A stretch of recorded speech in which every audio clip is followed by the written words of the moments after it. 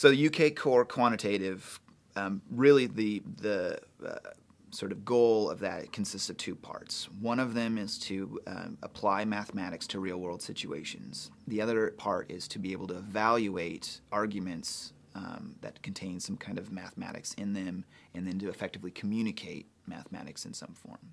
The class is contemporary mathematics, but it's an emphasis less on mathematics as students traditionally think of math, algebra, solving for x.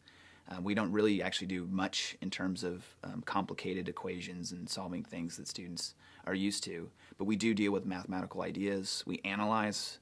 Math 111 is, I like to affectionately refer to it as math for poets, in that the topics that we cover tend to have a more real world, like heavy real world application. So like this semester we started off by doing voting theory, so we talked about all the different voting methods and the fairness of them, and we realized at the end that there is no perfect voting method. There's one that's always, if you're trying to work with more than 3 people, it's always got some problem. It's not topics that you typically cover in undergraduate level, except for only for math majors, but I think it's kind of interesting because it's not the real heavy algebra, which a lot of students are very averse to. So I usually define the class as a survey of basic mathematical concepts. And it's a very free range class in the sense of, as an instructor, I get a lot of freedom with it.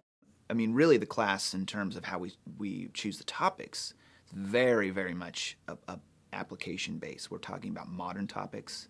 I feel like the students really kind of like that about the class. They're like, yeah, I could see how you could use this kind of thing, and because they're really interested in the applications of how it works. I think too often, like calculus and algebra, the students often say, how am I going to use this? And I feel like in Math 111, it's constantly, this is how you would use this, this is how you would use this, this is how you would use this. The students, I think, generally are very receptive to the course as it's structured.